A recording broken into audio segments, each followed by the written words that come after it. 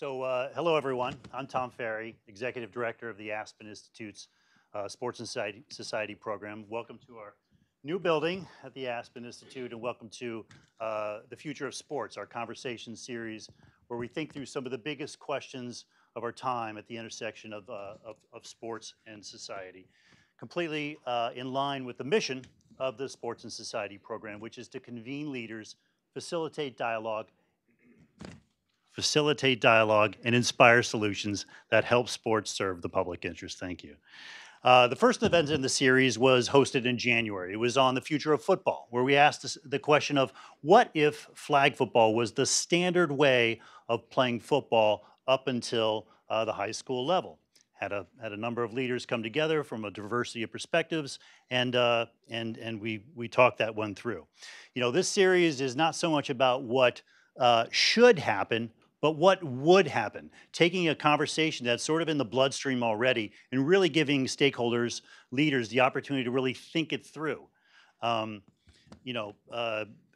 It's really about looking into a crystal ball as best as we can. Today's event is about college sports and comes in the wake of last week's report from the Commission on College Basketball, appointed by the NCAA and chaired by Condoleezza Rice.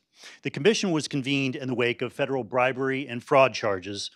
Prosecutors allege hundreds of thousands of dollars were used to influence recruits on where to attend college. 10 people have been arrested, including coaches at Arizona, USC, Auburn, and Oklahoma State. Hall of Fame coach Rick Pitino, as you know, lost his job. The commission made several recommendations, including getting rid of the one and done rule, in which players are essentially forced to go to college to make their way to the NBA, and also stronger penalties for coaches who violate NCAA rules. We're here today to explore the key issue that the commission didn't address, which is the financial value of NCAA athletes. Many observers believe that widespread under-the-table payoffs occur because athletes simply have more value than the scholarship provides. Meanwhile, the courts will be addressing these athlete compensation issues through the Kessler case, which is coming up this year. Secretary Rice did say in her post-report comments that the legal picture, as it becomes more clear, the NCAA should reconsider its treatment of college athletes' name, images, and likenesses, or NIL, a term that you'll hear a lot of today.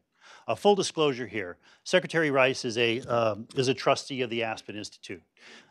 We were not consulted on her report, nor was she consulted in us selecting this program topic or shaping any of its content. We did invite her to participate as a speaker. She declined, citing a scheduling conflict. The NCAA, we also invited to send a representative. They declined as well. A couple housekeeping items. There are going to be two panels today. Okay, some great conversation, and then and there are a lot of smart people in the room here. We want to leave room for Q&A. We'll have the opportunity to ask a few questions. The panels are going to be concurrent, so we're not going to take a break. So if you need to get up and go to the bathroom or have a sidebar conversation, feel free to do so. If you can, please be mindful of the cameras in the room. Maybe you could just walk out this door if you're on that side, or over there, make sure you go out that one. It is, obviously, it's on the record. The conversation will be archived for future use. And before we get started, I'd like to thank Marilyn and Michael Glosserman, who are in the front row here, who made this entire conversation series possible. They are the ones who are allowing us to ask these big questions, to go through this act of essentially scenario planning. Take these very difficult ideas that are out there but are promising and really think them through. So I want to thank you, Marilyn. Thank you, Michael, for making this series possible. To lead the conversation on what if college athletes were allowed to receive outside income from sponsors, I'd like to introduce Jon Solomon, our editorial director. Jon, as many of you know, was an award-winning reporter with CBS Sports for many years. Before that, with Alabama.com in Birmingham, and knows this topic inside and out. Many of you have great respect for Jon. I do as well. That's why he's working with our program. So I'd like to bring Jon up to get us started. Great. Thank you, Tom. Thank you all so much for being here today. We think it's going to be a really thoughtful, enlightening discussion about reimagining athlete pay in college sports. Let me start real quick with a show of hands. Raise your hand if you think college athletes should be allowed to be paid by their university. Okay, all right. Now raise your hand if you think college athletes should be allowed to be paid from outside sponsors off their own name. Okay, interesting. Now raise your hand if you think the system is just fine as it is and that a scholarship is adequate compensation. Okay, interesting responses. I asked this because there are different definitions of what paying players actually means. And the lawsuit before the courts right now, the so-called Jeffrey Kessler case, is essentially calls for free agency for players, colleges being able to pay players beyond the value of their scholarship. Where all this goes, nobody quite knows. But what today we're going to talk about is a more limited form of compensation, the so-called Olympic model, in which players could receive outside income from other entities. This could mean players being paid for commercials, for autographs, speaking appearances, jersey sales, video games, all sorts of merchandise. To help you understand a little bit about this, a couple key definitions of terms today, it's important to know what some of these things mean. The Olympic model you hear a lot about today is athletes making endorsement money from outside sources. You know, for the longest time, the Olympics had very stringent amateurism rules that were similar to the NCAA. If you made money, you couldn't be able to compete in the games. The Olympics evolved over time, and now pro athletes are allowed to compete in the Olympics, and you have a lot of countries even pay medalists bonuses for winning particular games, and the Olympics remain very popular. Another key term to know is name, image, and likeness. You also hear that referred to as NIL. And this is the right of an individual to control the commercial use of his or her identity. Oops. Now, throughout this conversation, we're going to have a couple assumptions for what the Olympic model is going to mean, just to sort of focus it a little bit more. One is that athletes could get group or individual endorsements. In other words, they could go out on their own and get endorsement money, or they could pool their rights together, maybe collectively on a team, maybe collectively on a school, and perhaps even having the university be a part of it as well. We're going to assume that agents and business managers would represent athletes. They would need that to understand the legal complex issues of the legal issues, and they would need to be able to represent them. We're also going to assume that athletes would pay taxes on outside income, and we're going to assume that colleges would not be sharing TV dollars with athletes. So why do we talk about the Olympic model? For a couple reasons. One is that public sentiment is changing. If you see here, the Washington Post did a survey in 2017 that showed that 66% of Americans now support college athletes being allowed to earn money through merchandise sales. Also, many people in college sports believe that the Olympic model would be the least disruptive approach if it were adopted. In other words, theoretically, it wouldn't cost the colleges any amount of money, and it might be able to alleviate any potential concerns with Title IX and women's sports. And also, NCAA President Mark Emmert recently said that the Olympic model deserves serious consideration within the context of college sports. Now, there's no doubt that many of the approximately 460,000 NCAA athletes already get a pretty good deal right now. They get a scholarship, they're allowed to have access to a quality education, and they are able to compete at a really high level. But we also know that college sports is a big business. Right now, athletic director salaries, coaching salaries, administrator salaries continue to rise. The money is basically controlled by two sports, football and men's basketball, and it's controlled within 5 conferences, the so-called Power 5, which is the SEC, ACC, Pac-12, Big 12, and Big 10. If you see the data up there, this came from the Knight Commission on Intercollegiate Athletics. From 2005 to 2015, the combined revenue of those 5 major conferences increased by 266%. Now, it's important to note that some athletes are seeing more benefits from colleges, such as through unlimited meals that athletic departments now provide, from the Student Athlete Assistance Fund, and there's now additional value on the college scholarship through what's called cost of attendance stipends. But we also know athletes have more value than what they're allowed to receive. It's why EA Sports publicly said that if NCAA rules allowed it, they would let college players be able to have their names in video games and pay them for it. It's why a Notre Dame women's basketball player, thanks to a waiver from the NCAA, just appeared on Dancing with the Stars thanks to her newfound popularity from sinking a couple game-winning shots at the Final Four. And it's also why we continue to see year after year a lot of stories about football and basketball players getting paid under the table. Keep messing that up. So, what if NCAA athletes could profit off their name? That's what we're going to talk about today. What would be the implications in a number of areas? Athlete compensation, educational achievement, competitive impact, NCAA governance, women's sports, high school and youth sports, and fan interests. After today's session, you will receive an email with a survey that we hope you all will fill out. It's going to allow us to take a deeper dive and get your insights, and it's going to be material that we will end up using to help shape the conversation for college sports leaders, athletes, and policymakers in the future. We hope today that you'll join the conversation on Twitter. You can follow us at Aspen in Sports, and you can use the hashtag Aspen Sports Lab. Now I want you to introduce our first panelists. First panel can come on up to the stage now. Really pleased to have a really diverse group of people and people who are knowledgeable on this topic and people who are within the world of college sports. Wasn't sure I was going to make that step. You made the step, John. First, we have Jon Thompson III. Jon is the former Georgetown and Princeton basketball coach, and he was a member of the Commission on Basketball that just came out with recommendations last week with Condoleezza Rice. Next to Jon is Dan Radakovich. Dan is the athletic director at Clemson University, and he is a recent college football playoff selection committee member. And we also have Andy Schwartz. Andy is a sports economist and partner at OSKR, and he is the chief strategist of the Historical Basketball League. Thank you all for being here. Really appreciate it. I want to start with quick questions. Take about 30 seconds right down the line. We're going to start first with you, Andy. What was your reaction to the Rice Commission report that came out last week and the recommendations?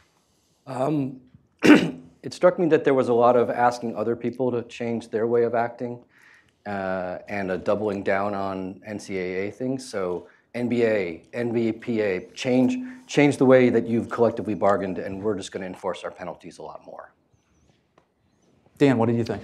I thought they did a really good job, and Coach, congratulations for being on that committee. I mean, it's a very complex question and a lot of issues around it, but trying to centralize those into 4 or 5 areas where they can look to have some substantive change, I think was very positive. Jon, you were on the commission. Did you feel you all did a good job? Did you address everything you wanted to? No, we didn't address everything, and I think we slowly started to turn the ship in the right direction. There's a lot that wasn't addressed. There's a lot that has to be hashed out even more. I think coming out of it, the understanding and the forming the cohesiveness between the NCAA, the NBA, the Players Association, with the understanding that, what we're talking about here is a window from roughly 12 years old to, if you have a great NBA career, 33 years old. And it's important that those entities work together instead of separate. So I don't think it was putting stuff off on other people, but understanding that the one and done rule, which is a Players Association rule, does affect the intercollegiate athletics. So you have to have that working together. And I think we've been moving in the right direction. So let me ask you about the elephant in the room. We'll start with Andy, just real quick down the line. The commission didn't address, NIL payments. Should college athletes be allowed to make money off their name? Right, so my answer is yes, but I always give the caveat that I don't even think that we, people out in the world, should be having the ability to say yes or no to that question. That, the rights, we have rights as Americans, and to abrogate them because they're college athletes seems wrong. I don't believe so, because I believe strongly in the collegiate model. Amateurism and education are unique inside the United States as it relates to college activities. So no, those two things right now, amateurism and education, are the bedrock for our model. Jon? I think that it's time to start having these discussions to figure out exactly what that would look like, or if it'll just be a free open market. I do think that once, as we go down this road, and not just this group, we're going to go down that road. I think what gets lost in the narrative is the value of education. It's just too easy to say, well, scholarship, and then move on to the discussion. And I think we're teaching a segment of the youth that there is no value in your education.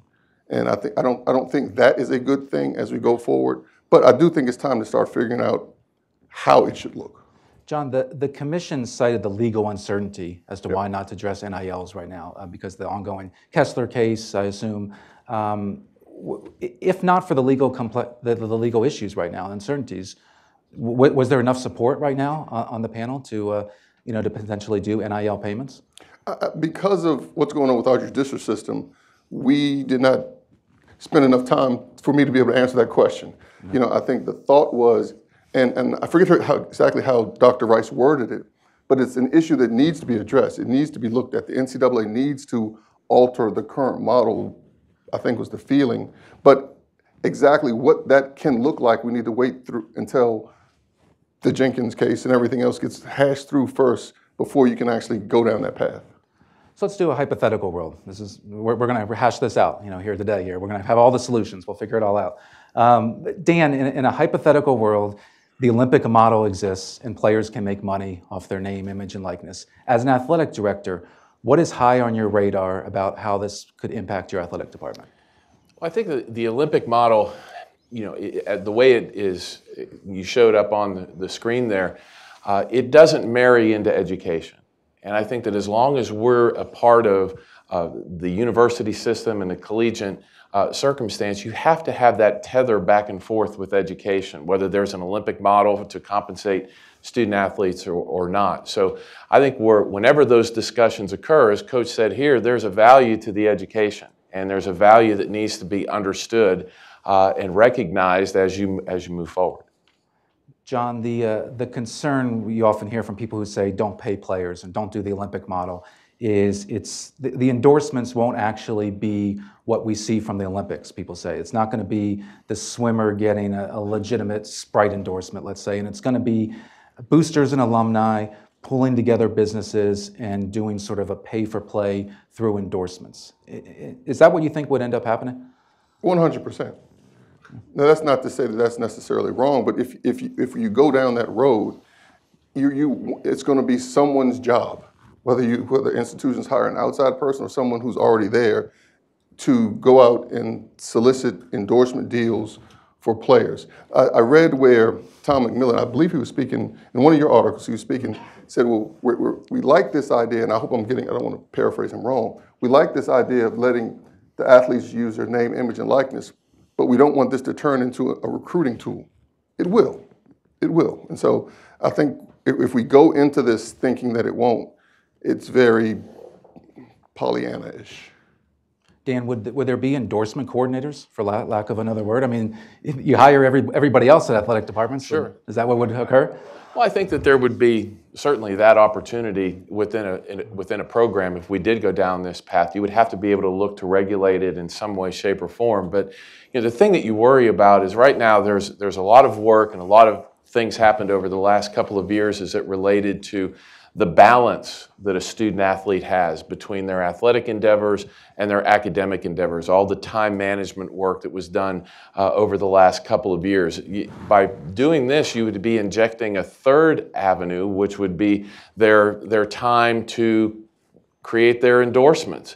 And you worry about that because right now it's very difficult for them to deal with the time issues that they have right now, putting forward the opportunity to get endorsements. I don't know how many of the student athletes would actually be able to take that up on that, but those would be additional time opportunities that could change that balance that the student athletes have with education and athletics.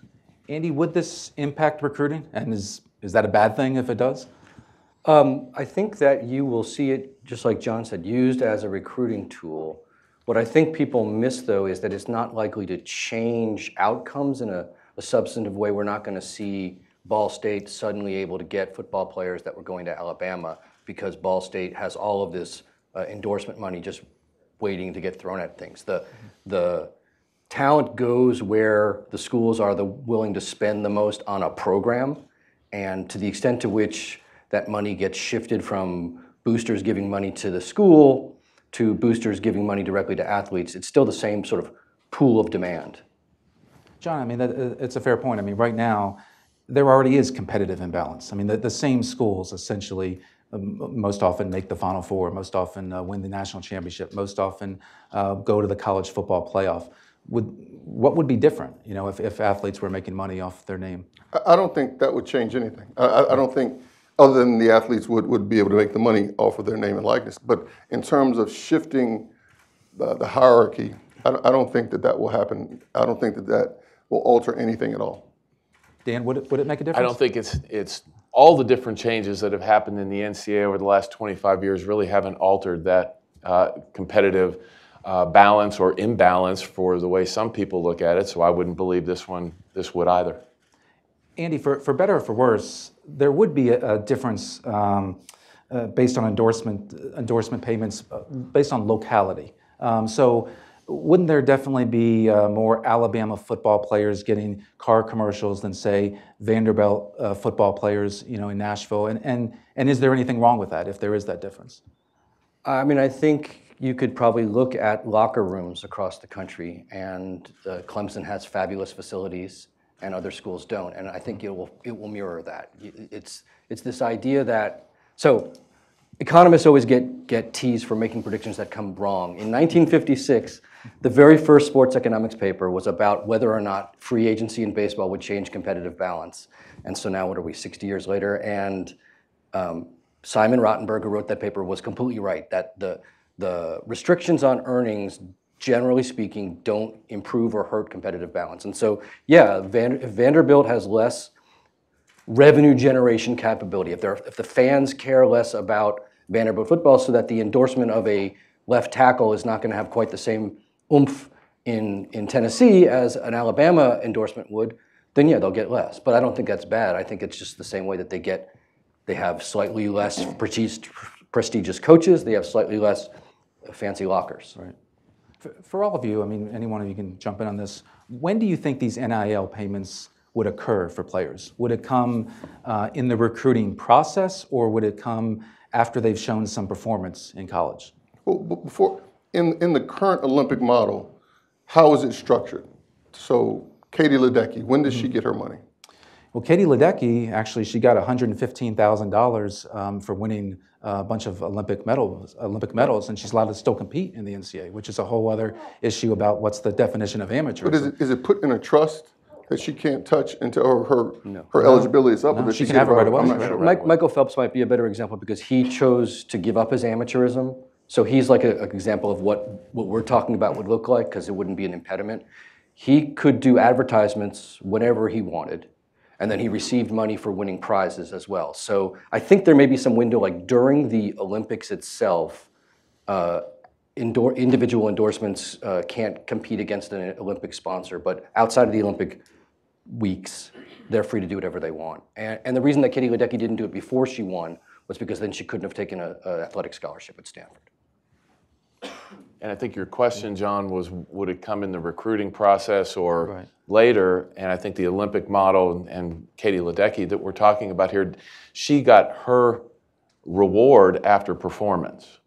And I think that is an important piece as well. But that will not happen. I mean, for some people that come out of the blue and produce, yes, then it will happen. But I think what I said in my previous answer, it will become, good or bad, it's just a fact, it will become part of the recruiting process. And that left tackle that's in high school right now will have the opportunity, he knows walking in the door that you will be, this is on the table for you before you played one down football for school X, because we want you to come here. Yeah. So you can imagine Zion Williams monetizing his YouTube account. He's got more views than a lot of D1 colleges do in terms of how many people are watching what he's doing, and he's going to college next year. So in a world in which commercializing one's name, image, and likeness doesn't mean you can't get a college scholarship, we'll for sure see people completely separate from the recruiting process commercializing their name, image, and likeness as teens in high school.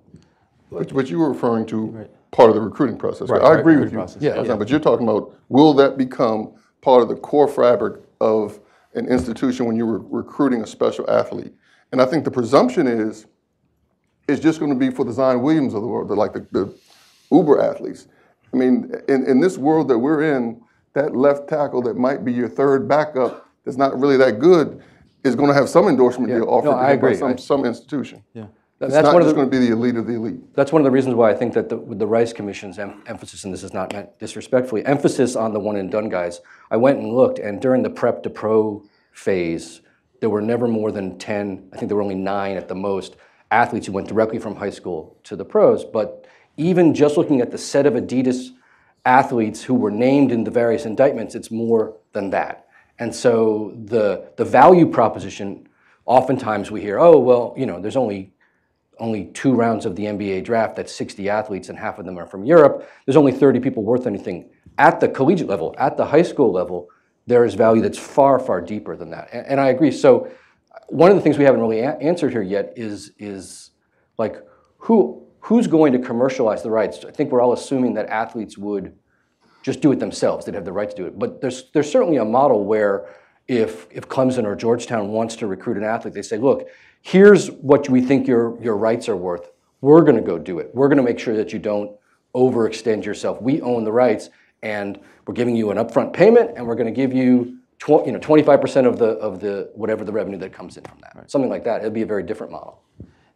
Dan, I mean, do you think athletic departments would want to attach their name and their trademarks to group licensing with athletes? Because I could see a couple ways it goes. They say, one, it could be a new revenue source for them, you know, and they may want to have some control over what advertisements are used, what products they're endorsing. But on the other hand, they could say, no, we really don't want to have any piece of this. You've got the ability to make your money off your name, image, and likeness, but you're on your own. You can't use our marks and our name. I think there's the differentiator there, whether they use your marks or not. Certainly all colleges have licensing departments and they have sponsorship deals with certain advertisers. And one of the traps that would come forward with this is if your student athlete that's on your program is advertising a competitor from one of your sponsors. So there's this confusion in the marketplace. So I think that, you know, somewhere down the line, you know, there would have to be controls pulled together between the institution and the student athlete to be able to make sure that everyone's interests are aligned. You also would have athletes who have endorsements that may conflict with the athletic department endorsements. Right. You know, you're a Nike school. You know, what if a Deshaun Watson, who's a great Clemson quarterback for you, won a national championship, he's in college and he says, I'm going to sign with Under Armour and I want to wear, you know, Under Armour products. What does that look like? That's a problem. I really believe that because, you know, there is that whole other end of the educational spectrum of this, and the scholarship and the coaching and the strength training and the sports medicine that is funded through a lot of those sponsorships. So if you were going to run down this rocky road, you would need to have some type of contract is probably the wrong word, but some kind of conditions with your student athletes to say, this is the areas where the university has that right with these types of, whether it's apparel, shoes, soft drinks, etc. This is our domain here. Go, John. No, and I would agree and echo if we go down this rocky road. I mean, you would have to carve out and pull separate categories that are non-negotiable. And so, just to use an example, in the NBA, Nike won the contract. Everyone wears Nike uniforms, Nike warm-ups, but they can wear whatever shoes that they want. And so there's still, you know, so you wouldn't have, you know, on the same team, we're on the same team, and you're wearing, hypothetically, an Under Armour uniform, I'm wearing a Nike uniform, you're wearing a Reebok uniform.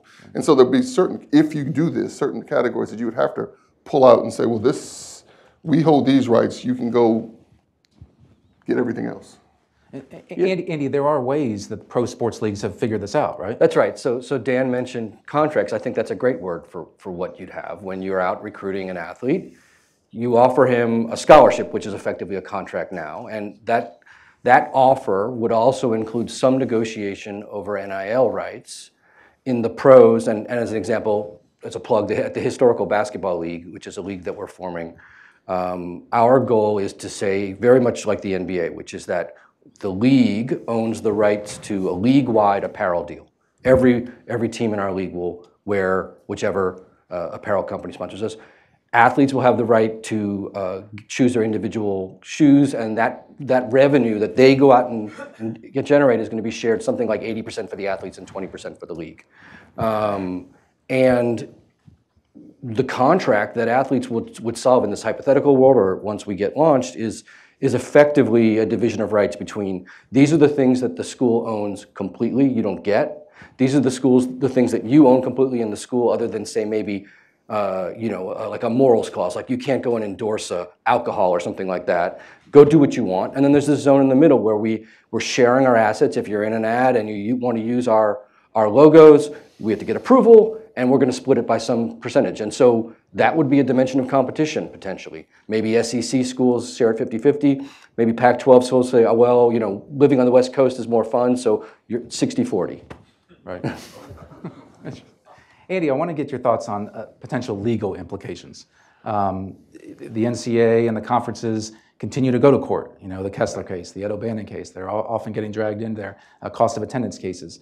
With the Olympic model, if that were to occur, how do they have to think through this so they don't get dragged into court again regarding the antitrust violations? Okay, so I have to be careful. I do work on Nigel's case. So if Jeff Kessler hears me say anything about that case, I'll get in trouble. In general, the real problem with the NCAA is not any particular rule it makes, but the fact that it controls 100% of the market.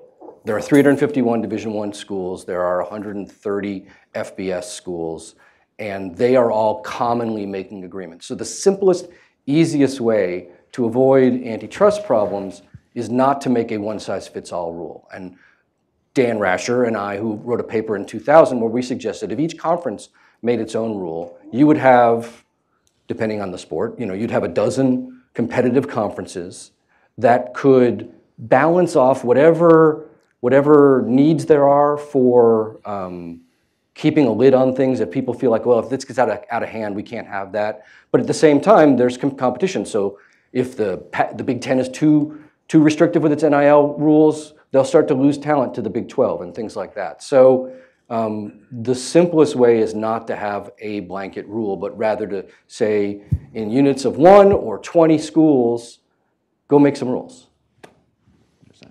Andy, you've never been on an NCAA committee, have you? That's correct.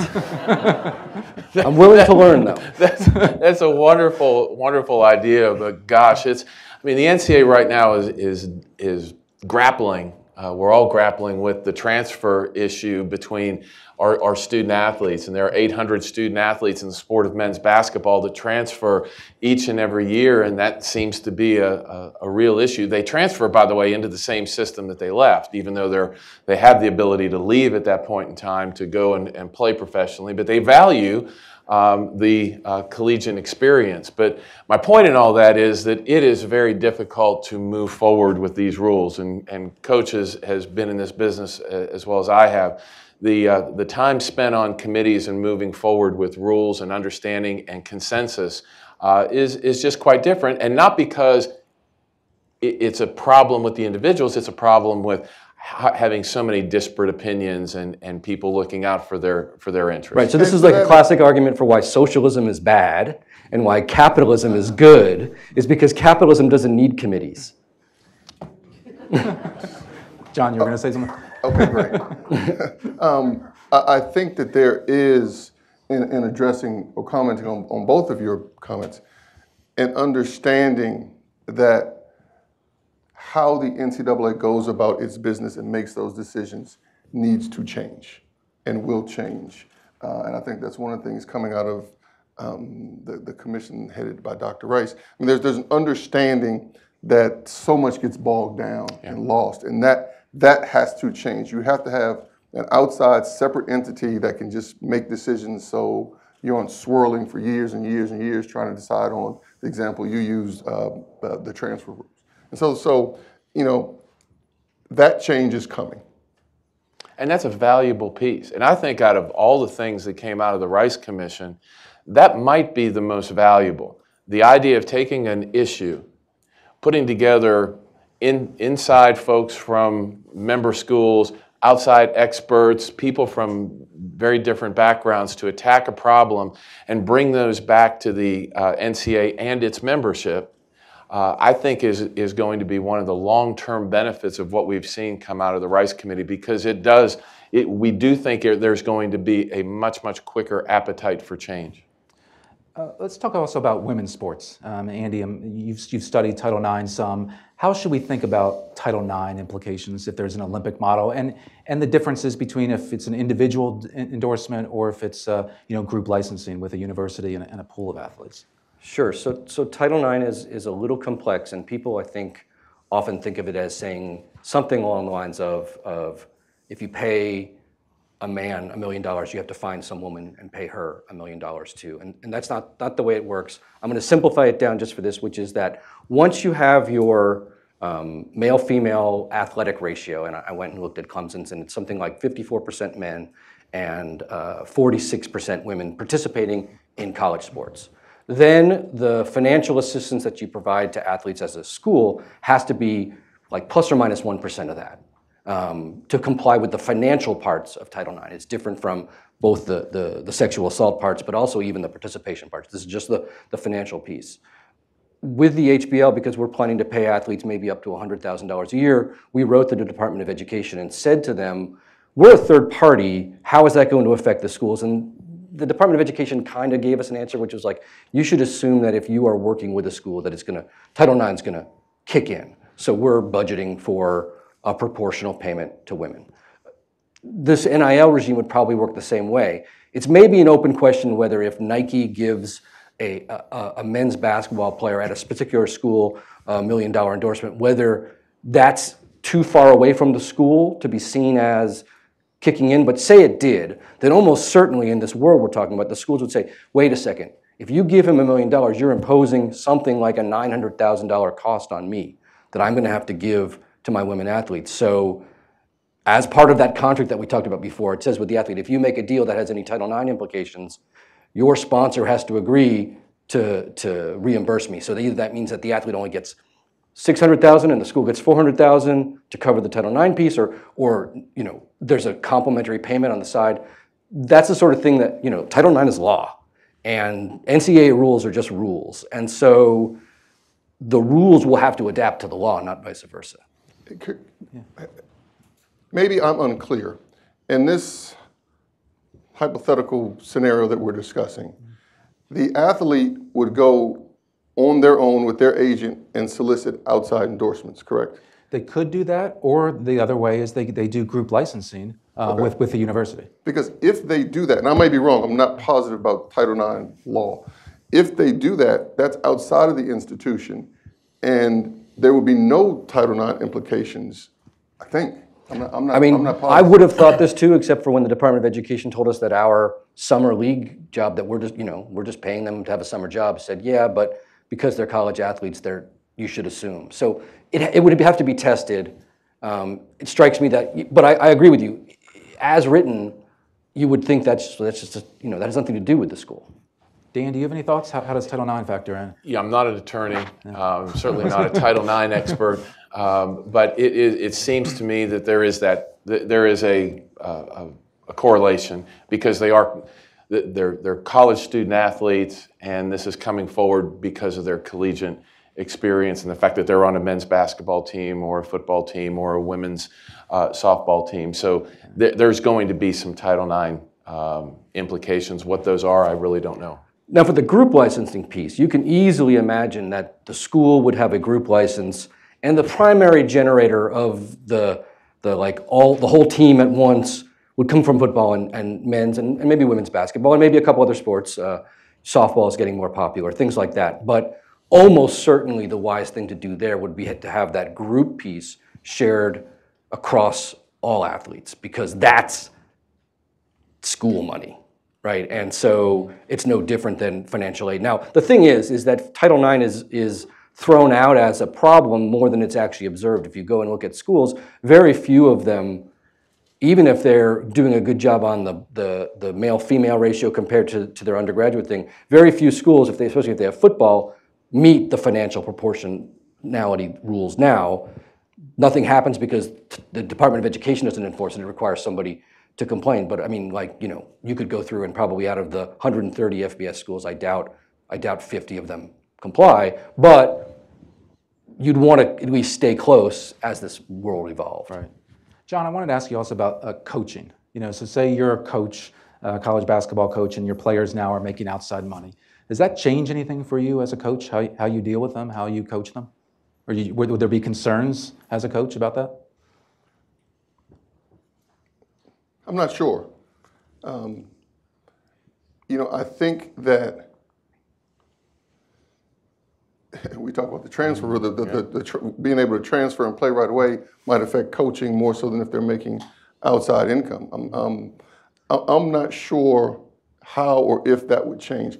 So in asking the question, how do you think it would possibly alter how someone does that? Well, you wonder, this is what you may hear from people who say you shouldn't pay players.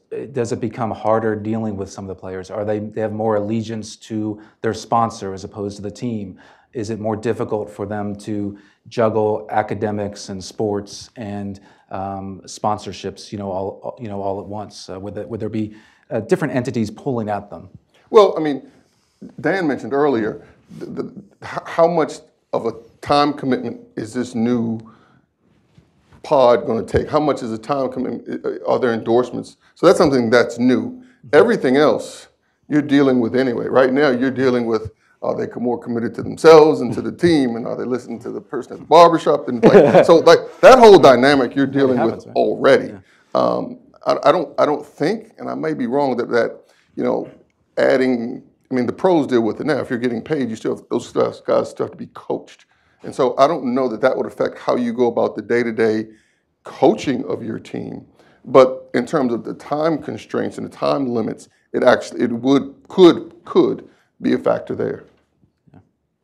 I also wanted to talk about youth sports and high school sports. I think this is another potential implication.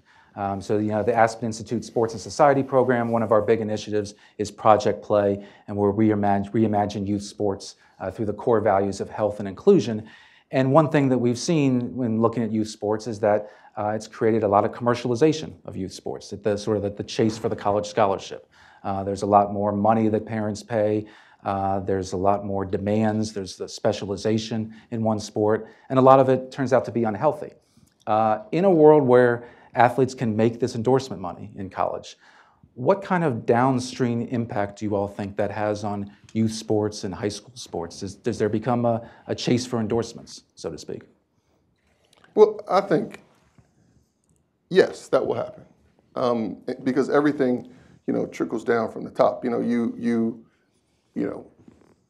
Allen Iverson braids his hair in an NBA game, and now everyone else, or not everyone, a lot of people start braiding their hair. Kobe puts on the sleeve, and every third person puts on the sleeve. And what happens at the NBA level, for the most part, will trickle down. And so, if you open up that door, will little Billy's mom and dad, and little Billy's 14 years old, start to think, because they're thinking now at the youth age, how can I best prepare my child for this scholarship or this opportunity?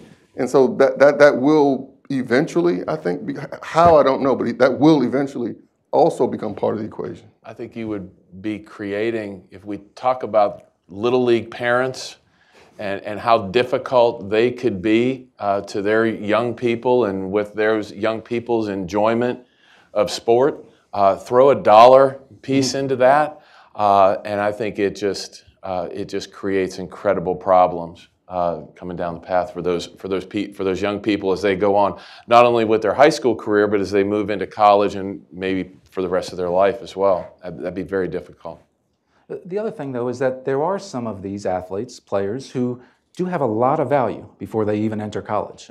Andy, you were talking about Zion Williamson. I wanted to read the Instagram followers for some prominent high school basketball players right now.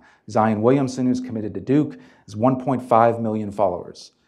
Sharif O'Neal, he decommitted from Arizona, is at 1.1 million. Bol Bol is going to Oregon, 632,000. Mac McClung is going to Georgetown, 526,000. And according to influencer.co, these players could command anywhere from $90 to $1,400 per post on this one social media platform alone. So, I mean, Andy, what do you tell those athletes who have value before even entering college? You're being exploited.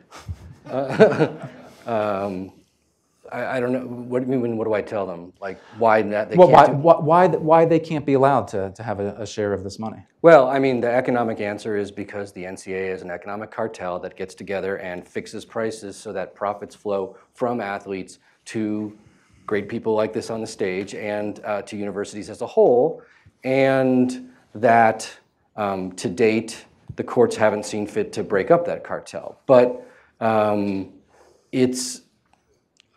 think it in some sense it stems from an idea that money is bad for some people, right? So like Dan's talking about, like, oh, think about all these horrible parents, and just if the allure of money is out there, it'll make them all the worse. I think that if they're bad, they're bad, and I think if they're good, they're good. And I don't know if it's like this private organization of college's job to change how America parents.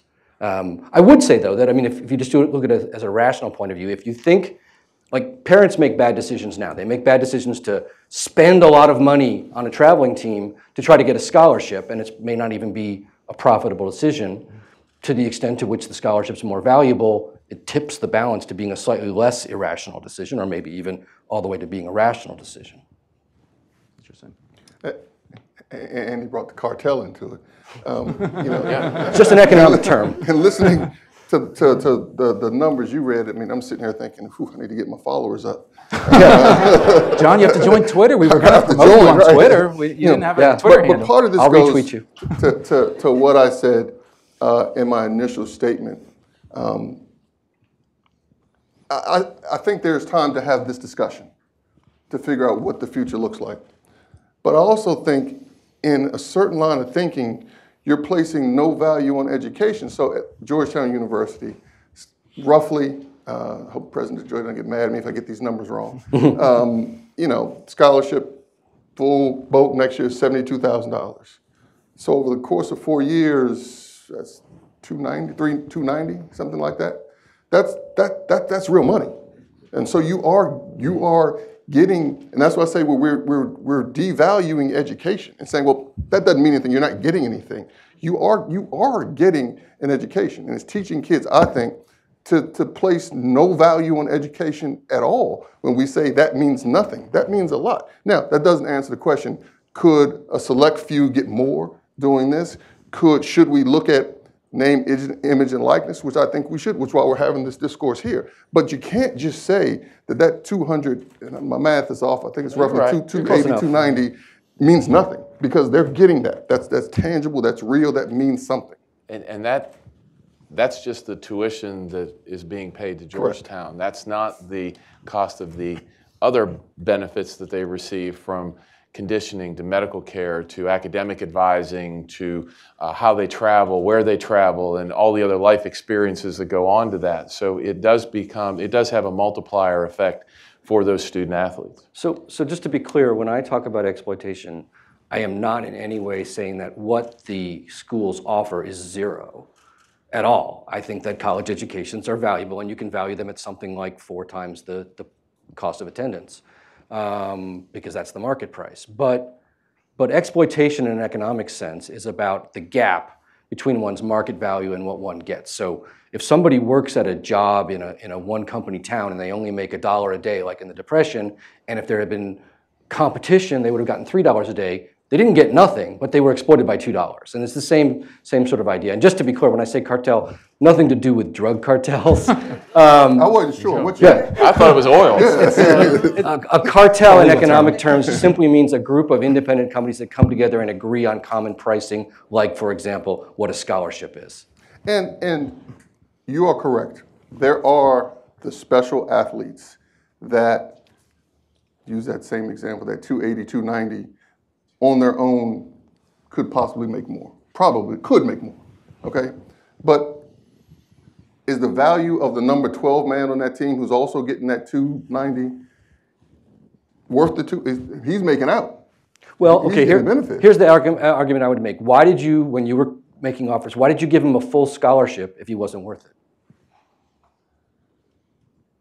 That's how the system is. Except you could have given him less. Partials are allowed in college sports. Not in a lot of sports, though. They are allowed. You just can't share them. So you could keep the money for the school and spend it someplace else. That would be a walk-on, not a scholarship student. No, you can give a person. There are MAC schools that give 50% scholarships in football because they don't want to give 100%. Not an NCAA Division I. Yes, I told you we would have this argument. So hold on, you guys got together and talked and planned this. No, I said to John, shouldn't we explain? So there's this thing called the counter rule, and the counter rule says that if you give somebody in certain sports, if you give somebody $1 of scholarship, you can't share that scholarship with somebody else. It doesn't mean you have to give them a full scholarship, but because athletes are worth it, they get it. And so you'll see at a few schools at the tail end of the value chain that athletes don't get full scholarships because they're not required. It's just that you can't share them. Whereas in equivalency sports, if you only give somebody a 50% scholarship, you can take that 50% and give it to another person. Yes. Let's move on. It's a little bit in the weeds, I think a little bit. But I want to open the floor to some questions for Q&A. If you have a question, raise your hand. We'll have microphones come down to have you ask a question, and please identify yourself as well. We'll go right over here.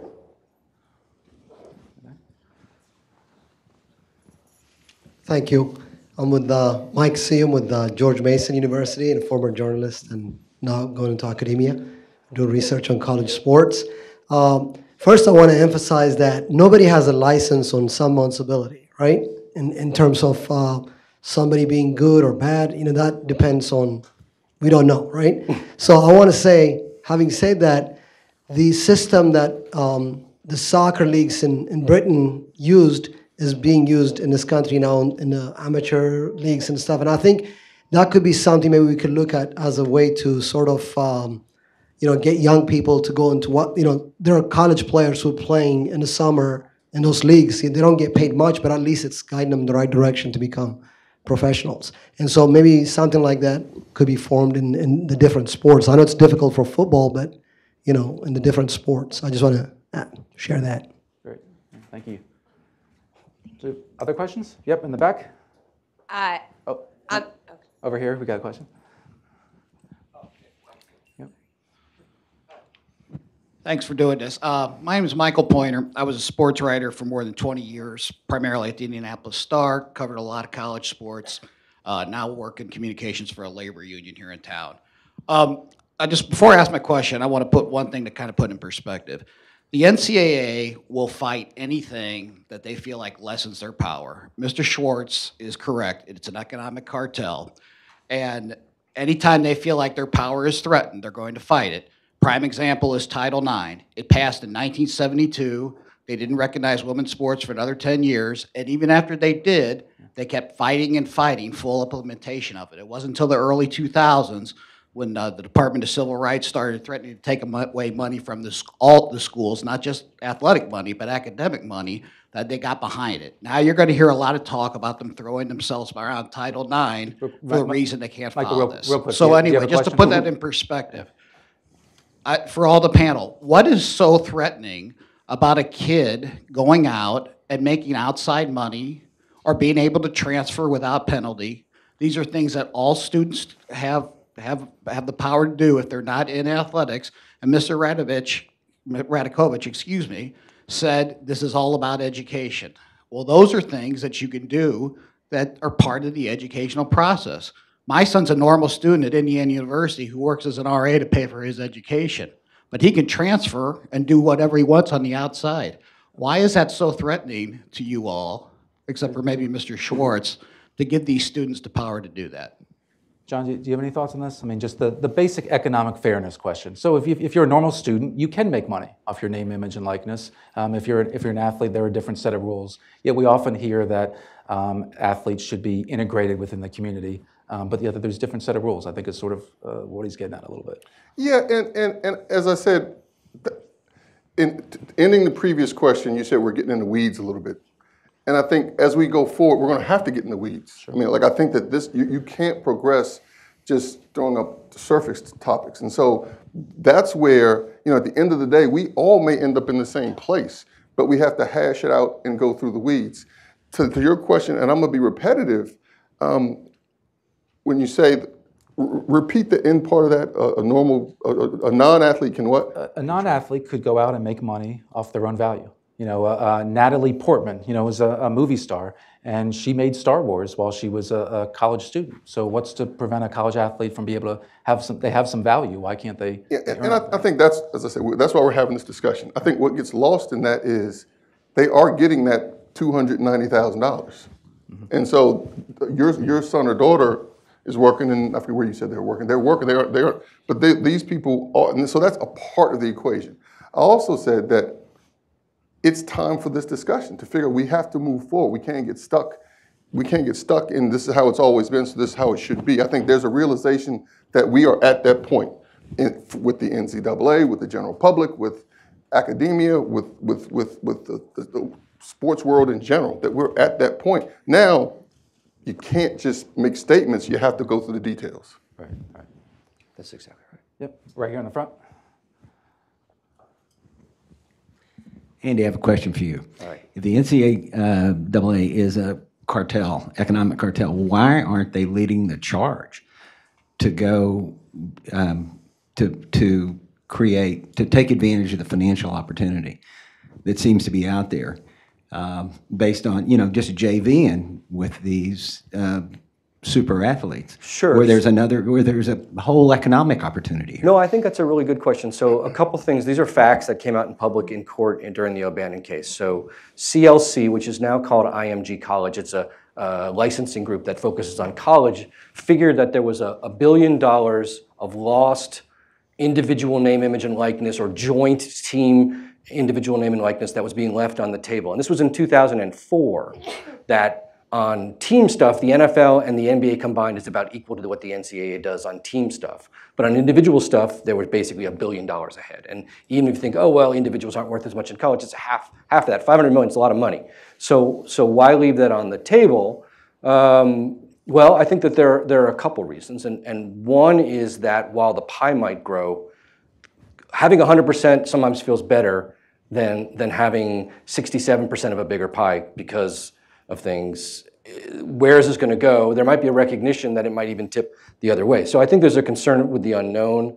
There is an element of indoctrination. So like, I never say the word student athlete, but it's very difficult to get someone who's worked within the NCAA to not say it. It's just, they're trained to, even at press conferences, would you like to speak to the student athletes and things like that. And so there's a mindset, I think, that makes thinking like, gosh, we can make more money, why don't we do this? Final thing though, Miles Brand, before he passed away, was trying to do this. He literally wanted to figure out a way to make more money. He just said, but we can't share it with the athletes. And the schools actually stopped him and said, look, if we go one step further on commercializing it, we'll end up having to share it. So they chose, rather than share, to just not go there. And a great example of that is the EA video game. Real fast, sorry. The EA video game. So literally after that case, the O'Bannon case settled on that piece of it, EA said, great, now we can make the game. And the athletes were ready to make the game, and the NCAA said, you can't use our licenses if you're going to make the game. So they preferred that basically to take their ball and go home. No one could play if it meant that they had to let everyone play. Real quick, we're going to have to wrap up. We'll get to some more questions in the second panel. Right down the line, I want to just get a quick answer from you. If the Olympic model happens, we'll start with you, Andy. Who or what is the biggest winner? Who or what is the biggest loser? I think schools should be really careful about allowing the money to not go through them anymore. So if it's a true Olympic model where athletes can do their own deals, schools will be big losers, much bigger than they think. And so will, I think, potentially women. A world in which schools and athletes partner together will be one where Title IX is better enforced and where schools do better. Dan? I think that as we go down this road, this hypothetical road, I think there's opportunity for all enterprises to share in this and be able to come out better on the back end of it. John, your thoughts? Biggest winner, biggest loser? I haven't studied enough to be able to answer that and to totally understand is an honest answer. I can see how women could lose out a lot. But I think that it's important as we go down this road to understand that we have to hash out everything, and that in all of this, you know, it shouldn't, if whatever world we end up being, that the academic component is still important. And so if you're making money off of your own likeness, that's great, but we still have these benchmarks and still the progress towards a degree, and still the academic component is still important. And so as we have this discussion, it shouldn't alter that. Great. Thank you very much. This was a great panel. Please give a round of applause for this first panel. Great discussion. And we'll bring our quick transition, and we're going to bring our second panel up to the stage now.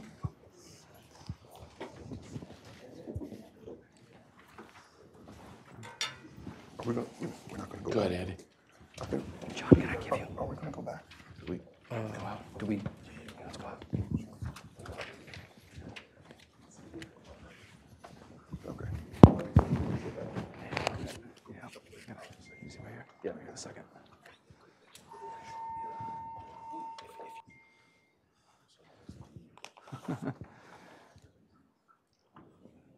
Great. We'll get started here with the second panel. Appreciate you all being here on this panel as well. Let me introduce first to my your immediate right is Bernadette McGlade. Bernadette is the Atlantic 10 Conference Commissioner. She's a former women's basketball coach at Georgia Tech. And I believe you're joining the Division I Men's Basketball Committee. Is that right? In the fall? In the fall. Great. Next to Bernadette is Nigel Hayes. Nigel just finished his rookie season in the NBA and also played in the G League, the developmental league. He's a former Wisconsin basketball star, and he's a plaintiff in the Jeffrey Kessler case versus the NCAA and the conferences over athlete compensation. And then we also have Gabe Feldman. He is the Tulane Sports Law Program Director and the Associate Provost for NCAA Compliance. Like we did with the first panel, we'll start with you, Gabe, and just want to go down the line in quick 30 seconds. What did you think of the Rice Commission report and the recommendations? What did you make of it? Well, I think it's a good start. I think it's a good start to get that diverse group of people in the room. For those who were expecting fundamental shifts in the NCAA model and the relationship between student athletes and universities, they're no doubt disappointed. But there were some provocative and fairly bold suggestions in there. I'll just highlight one that hasn't really been talked about much, and that's that there should be more involvement and earlier involvement from agents, and that agents should have a closer relationship with student athletes. That is a shocking thing for anyone associated with college athletics or the NCAA to suggest. And if you had mentioned that 5, 10, 15, 50 years ago, that was almost the most taboo subject, was the role of agents and the effort to get agents so far away from as possible from student athletes. So I think that was an interesting, provocative suggestion that's going to require a lot more thought and for us to get into the weeds. But I think overall the suggestions are in the right direction, but obviously not enough if you're looking to provide a lot more for student athletes. Nigel, what do you think of some of the recommendations? I didn't directly read it. I was informed by yourself. I've been listening to the other three, listening to you, and one of the biggest things I guess left out was the NIL, and then I'm addressing paying the athletes. Again, like you said, everything's a start. Nothing will be perfect once you create it, but at least the NCAA is making plans to try and make things better for all parties. Bernadette, what do you think? Actually, I thought that the report was very well done. I thought the commission was a real powerhouse commission. I think there's a lot of credit to Mark Emmeritt for appointing the commission that was outside of the NCAA jurisdiction to give as much independence and transparency as possible. I think that the commission was extremely diligent and very purposeful in exactly what they identified. And I think they were also very open with that this is not just wave the wand and everything's going to be cured in intercollegiate athletics or with amateur athletics or the sport of basketball, but that it takes truly a team to be able to really delve into all the issues that are being faced. It's a very complicated issue, and I think that the commission really opened up and provided for a lot of transparency. And now we'll see the follow-up to the commission, which I think is going to be critically important, that this report does not just sit on someone's desk, that now the membership takes ownership for the recommendations. To Nigel's point, NIL wasn't addressed directly, in terms of recommendations. Just real quick down the line, we'll start with Gabe again. Do you think college athletes should be allowed to make money off their name? Yes, and I start with the point of why shouldn't they be allowed, like every other individual in this country that has a right to their publicity, a right to their name, image, and likeness. There must be some compelling reason to not allow it. The compelling reasons that have been given in the past for the NCAA are to protect amateurism and to protect education. I think you can accomplish all of those at the same time. I think you can allow student athletes to profit off of their name, image, and likeness while protecting amateurism and protecting their education. Nigel, I assume you believe they should? Yes. Bernadette, how about you? Where do you stand on it? I think that the commission addressed it in a way, obviously identifying all the legal issues that are surrounding it right now, and that maybe this wasn't the exact time, but I think that we've heard unequivocally that there's an openness to be able to strategically look at the possibilities of what the use of name, image, and likeness for student athletes in an amateur setting, within intercollegiates, within higher education. And that's a topic that's going to really need a lot of discussion and a lot of work. John, can I just note there's an irony here. The lawsuit that's pending that gave the commission pause in terms of giving a specific recommendation on name, image, and likeness, we keep referring to it as the Kessler litigation. That's a litigation brought on behalf of student athletes, one of them sitting right next to me, and we can't even give the student athletes credit for that lawsuit. We can't even call it the Jenkins litigation. Jenkins. We refer to by the lawyer's name. So That's fair, that's fair. As a reporter, I always wrote the Kessler case. I think more people were familiar with it that way. Martin Jenkins actually hasn't done many interviews. Nigel has done some interviews. Jeffrey Kessler does interviews as well, but that's a fair point. I made one today. Gabe, to Bernadette's point, you have thought through this question about NIL. You wrote a white paper in 2016 explaining one possible framework, one concept of what paying athletes for names, images, and likenesses would look like. You presented it to the Knight Commission in Intercollegiate Athletics. Talk us through a little bit what that concept would look like and what it would entail. Well, the concept is similar to the main points you laid out earlier, and it would allow for group licensing, it would allow for individual licensing, so you could do a deal as part of your university, as part of your team, as part of your conference with the entire NCAA, but you could also go out and do your own individual deal. You wouldn't be able to use the logos or the marks of the university unless they allowed you to do it, but you would have both opportunities. There would be strict regulations, both in terms of how much time you spent on it, to keep in mind time management concerns, when you'd be able to do them, how much you'd be able to be compensated for, to make sure that as best as we can, these are not abuses of a system, that you're actually being paid for your name, image, and likeness, and not so you attend the school, although I understand there's some overlap between the two. There would have to be control over agents. You would need agent representation. And I think this would all have to be centralized and vetted, so that any third party who wanted to enter into an endorsement deal with a student athlete would have to be vetted by some centralized body that would say, we agree that you can have a relationship with our student athlete because we think you're a legitimate organization, we think you will have legitimate things for the student athlete to do, or you will use their name, image, and likeness in legitimate ways, and they can monitor how much compensation they're being paid. So this would be completely transparent, but I think it would have to be centralized for the most part so we don't put too much burden on the individual institutions. Bernadette, could Gabe's model work? What do you think about it in this hypothetical world if the Olympic model existed? Well, I'm not going to weigh in on whether or not it would work or not. I will weigh in. I think that your white paper was very well done. I had the opportunity to read the white paper, and I think, again, it's a document that provides for a tremendous amount of information, a tremendous amount of detail, and a possible roadmap if this were to continue to get legs, so to speak, to be able to happen. So will it work? Can it work? I don't know. I don't have a crystal ball to answer that, but I think that it's worthy of discussion and of presentation and heavy consideration.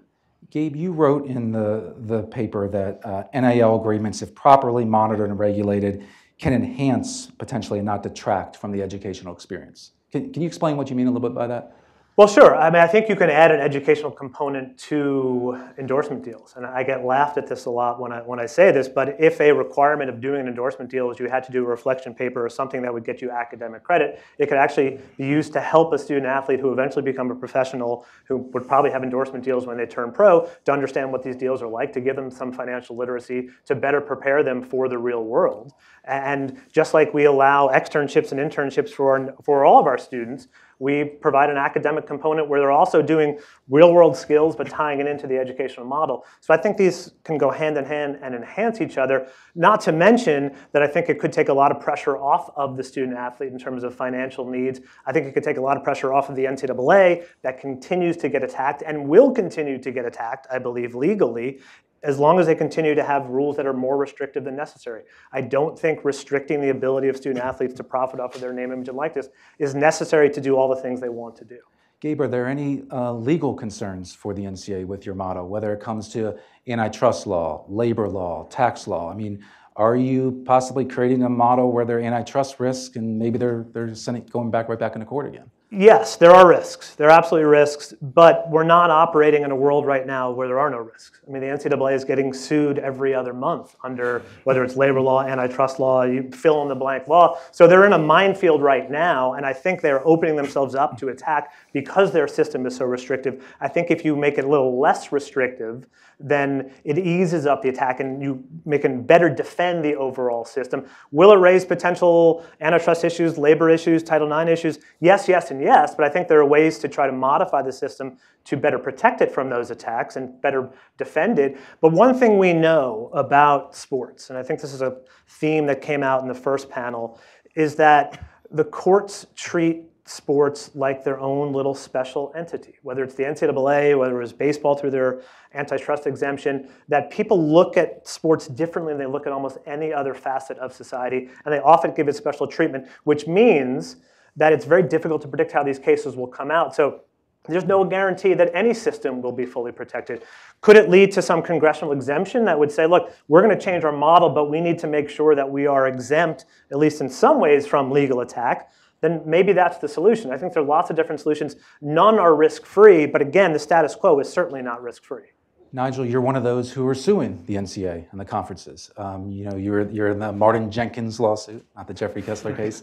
What caused you to file a lawsuit? And this came only after, I think it was your freshman season at Wisconsin. Yeah, it was introduced to me by one of my teammates at the time, Zach Bohannon, and he just saw me as a potential, I like to use the term athletic student, as an athletic student that, at the time, due to, the trajectory of me playing and, generating a name for myself on the court and also being, intelligent enough to be able to convey and speak on these ideas of why we need to be compensated for our efforts. And it's just something that I thought, in the long term, if it doesn't help me immediately, it'll help, a Nigel Hayes that'll come, years down the road. So for me, it was kind of a no-brainer to be able to do those things and make life a little bit easier for the athletic students to come. College athletes typically don't put their foot in the water like that. They don't often take stands like this. What kind of reaction did you get from the public and then from your teammates and coaches? From the public, it's pretty much either you're against it or you're not against it. So, now in the social media era, you have a lot of people who, they'll say they'll support you and then say that, you're spoiled or you have enough with an education. The teammates and the whole program, they supported me and had my back. Coach Bo, he was on committees. He's always fighting for, the rights for us as players to be able to, be compensated for everything. And again, it's just something I think is necessary, and I think that it's something that could be implemented without that much difficulty. Again, I'm not as intelligent on the laws and everything again like the other panelists, but I just think it's something that it can be implemented that would whatever you do, you can always start and grow it. I mean, even you can ask the panel in the room. Everyone would say they're proud to be an American. That's why we have amendments. They didn't even get it right at the beginning. So if they're allowed to change for the country, I'm sure we can start with a little model and then we can amend it as we go because it won't be perfect from the beginning. So as long as we start somewhere, we can always amend and make it better. When you were in college, Wisconsin sold a T-shirt in the university bookstore with some famous words that you said at an NCAA tournament press conference. You know, they made famous with a stenographer, and you started, I think, you know, having fun with some of the words. And they sold it at the bookstore, and they eventually pulled it. They did, right? Yeah, they did. And what's that like when you see words that you spoke, that you made popular? Crazy, right? It's being sold, and you're not getting a cut of it. It was a little bit of both, like, wow, really? And it was kind of like, you know, a very prideful moment. But then it was just immediately like the reason they pulled it was, again, the me not being paid for what I literally said. They put on a T-shirt. It wasn't even that cool. They just put words on a shirt, and it was just selling. So it's, I think that just shows, again, the difficulties that arise with not being able to compensate athletes for what they do. I mean, I'm sure there are people who would have liked to have the shirt. I mean, I know that I spoke to people who are like, I got one of the shirts before they stopped selling them, and they were happy about it, and, you know, I autographed the shirt. So I just think if we're allowed to do that, everyone benefits. You know, I receive whatever cut if that happens. The school generates, because people are going to the bookstore. They may buy that shirt. They may buy something else while they're in the store.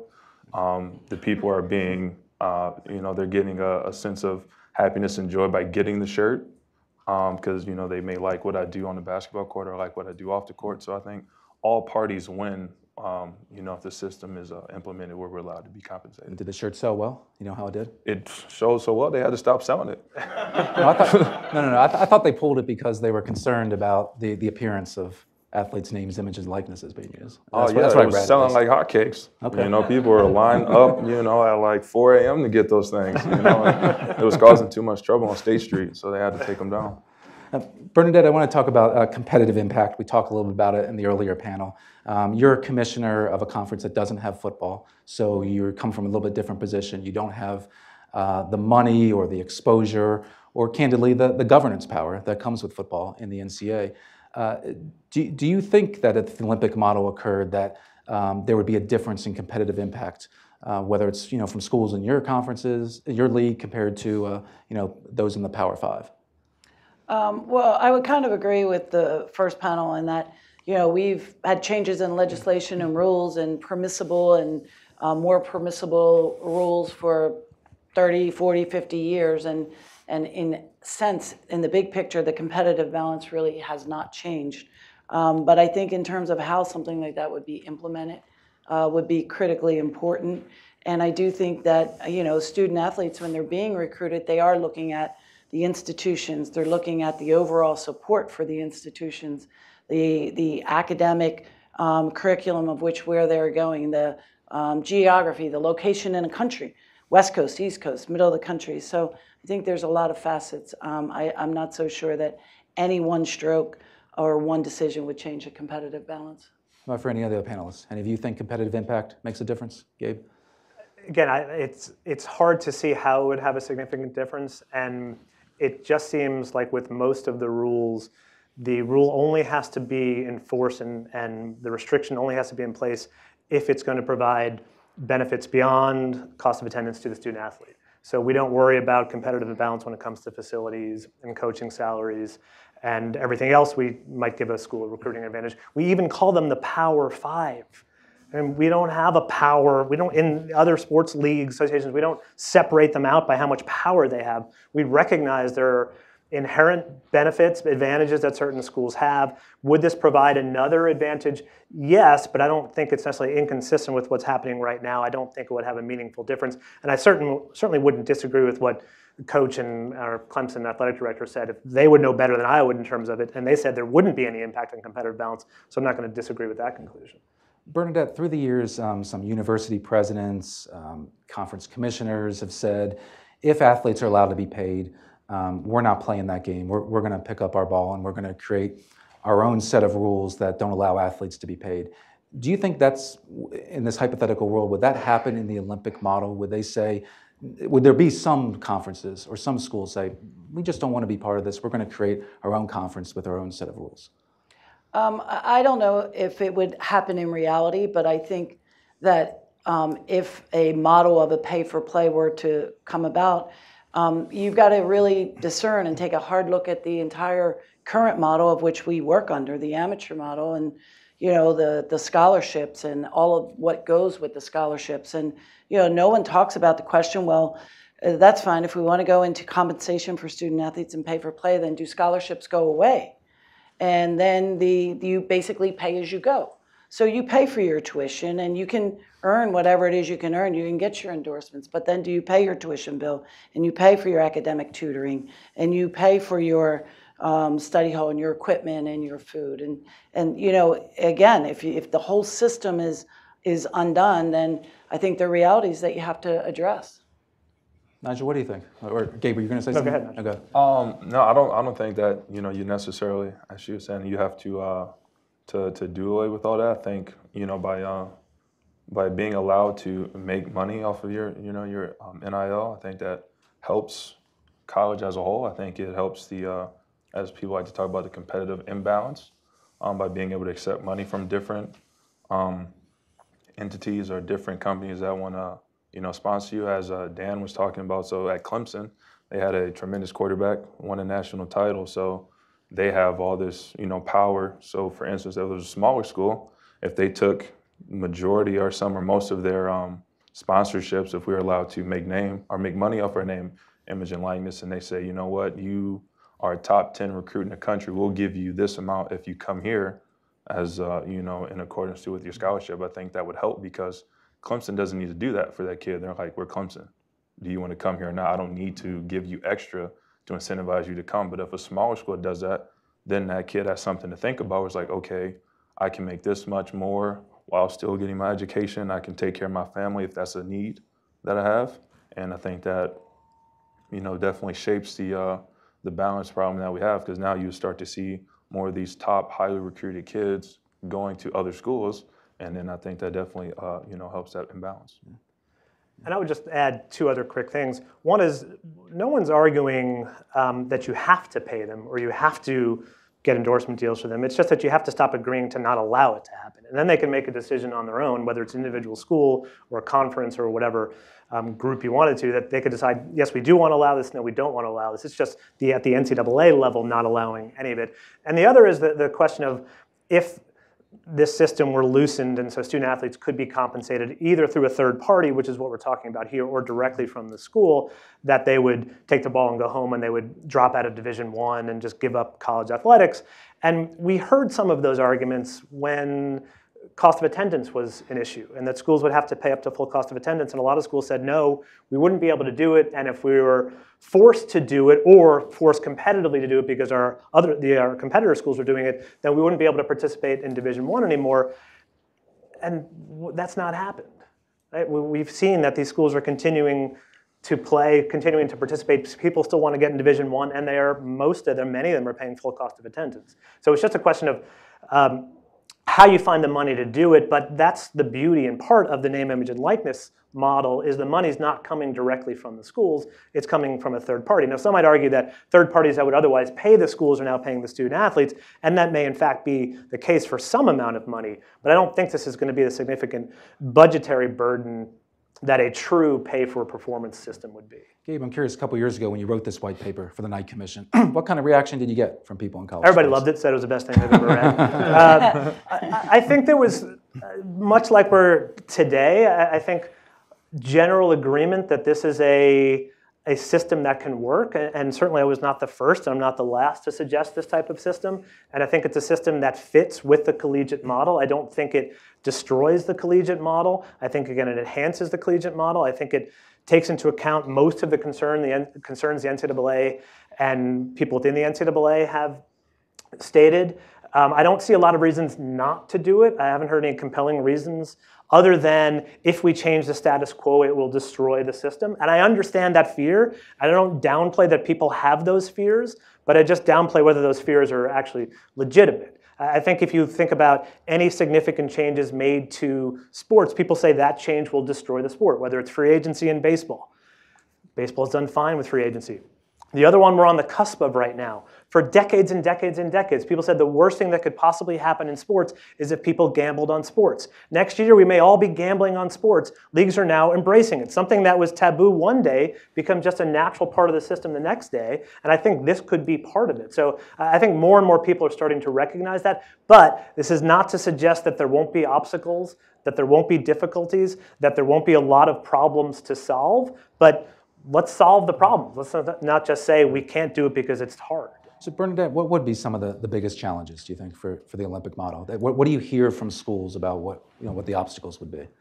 Well, again, I think continuing to tie the name, image, and likeness and tie it to the educational mission is really critically important in terms of degrees. And, one thing that I will say, what Gabe just mentioned, the same thing happened when student athletes were allowed to work.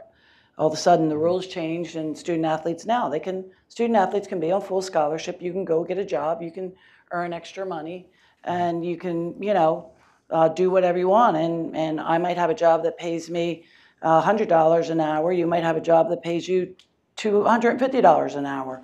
So, and it didn't rock the world. It didn't. And so I think that, again, anytime any type of a new model is introduced, in terms of, we often say the devil is in the details of how is it implemented. With the Olympic model, you've got the USOC, the government, the USOC that's actually, implementing that model, and the athletes can have separate endorsements. The comment was made, those endorsements, they can't do that during the period of the Olympic Games. They can do it before, they can do it after, and so you've got real fencing that goes around an overhaul of a big decision like this that really would change the economic model. Nigel, we've talked a lot about the implications if college athletes could be paid, but we haven't talked much today about the implications if they're not paid. And by that, I'm thinking of increasingly in this activist movement in our society, will players at some point rise up? I mean, do you think there will be a day where we see college athletes say, we're not taking the court, we're not taking the field, we're going to boycott this game over money? Yes, I think so, especially with the more information that's being readily available in the social media era, with the more research that's been done, the bigger numbers, as the number you read, a 266% increase in revenue. I think that the players are realizing that obviously the NCAA is a business. That's why they have TV deals. That's why they do all the things they do. That's why, when I go into the NCAA tournament, I have to have a Powerade bottle, and it has to be an NCAA cup, which has to be facing you. And they have to read the term, the student athlete, because it's all business, all things that they need to do. And all the money that's being made that the players are receiving, I think there's going to be a point where, the players don't play. And that's, it's going to take the right player, or it's going to take the right team and, in the right big game setting when, the timing is right, whether it's a national championship game, whether it's just a league game that's nationally televised in prime time. I think something's going to happen, and it will happen, where players just go on strike, if you will, and boycott. If you want to get something done, boycott it. That's the best way to get anything done. Do players talk about it? Did you guys talk about it, consider it at Wisconsin? Yeah, I actually had the idea my senior year to sit out and boycott the Syracuse game, which for us is part of our Big Ten ACC challenge. And, I presented to the guys is, we had our goals that year, and it wouldn't impact any of the goals because it's a non-league game, which doesn't affect the league. It's not an NCAA tournament, so it's not we can lose that. And, it doesn't hurt our record anyway, because it's more like a forfeit type of thing than it is a loss. So it's something that I wanted to do. It was a nationally televised game on ESPN or ESPN2 at 8 or something like that. So it definitely caught a lot of attention, a lot of eyes. My whole team wasn't on board with it, so I made the decision, if obviously the whole team's not there, that we wouldn't do it. But I'm sure that talk has happened in many other locker rooms, and I think that it will continue to happen until there's either one player or one team that finally has had enough and is willing to make that change. I'm just curious, how many players did you have on board who were willing to do it? We started off in our team group chat, and then guys answered. Everyone was doing whatever they were doing during the day, but I told them if one of the guys said no, then we wouldn't do it. So one of our players said, no, they didn't really want to do that. They didn't feel comfortable with it. And, of course, we're a team, we're family, we're brothers. So if one guy's uncomfortable with it, then, we weren't going to go through with it. But I think it's something that if we did go through with it, we'd probably be having a very different conversation right now. Well, what was your message going to be? Because that's always one of the interesting things. I think if players were to ever boycott, you better understand what you're protesting, what you're actually fighting for. Had you thought that out of what that message would have been? Yeah, it's just allowing us to generate that income on our, again, the NIL that we say. Again, the Olympic model is one that is great, sounds wonderful. And I think any athlete would be on board with it because it allows them to get paid. So it's one step closer to, the perfect utopia, you will, of the NCAA and the players. But our stance and my stance, the stance I have really is just to allow us to make that money and then get rid of the term impermissible benefit. So I think by getting rid of that term, it kind of washes the college's hands of having to deal with Title IX is something that's talked about, or where do we get the money from to pay players if we're just allowed to receive benefits. And the examples I give is, there's the Nitty Gritty, if you guys ever been to Madison.